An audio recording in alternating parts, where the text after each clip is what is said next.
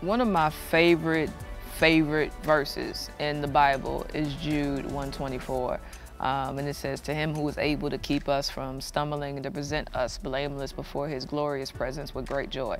That verse has always just been an encouragement to me and reminded me of the truth that it's going to be God who ultimately keeps me. But I rarely studied or even read all of the verses that preceded it.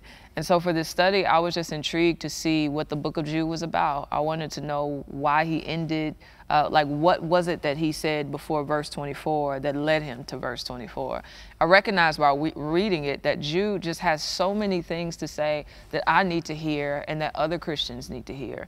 When he talks about contending for the faith, that's what we're all trying to do all the time, whether we are trying to do it as a student in a university, whether we are a mother trying to do it with our teenage children, whether we are in our workplace in our 9-to-5 trying to wrestle with particular doctrines and particular truths that people may not understand or don't believe. That's exactly what the book of Jude is about. And so for me, it felt like, man, this dude is speaking my language.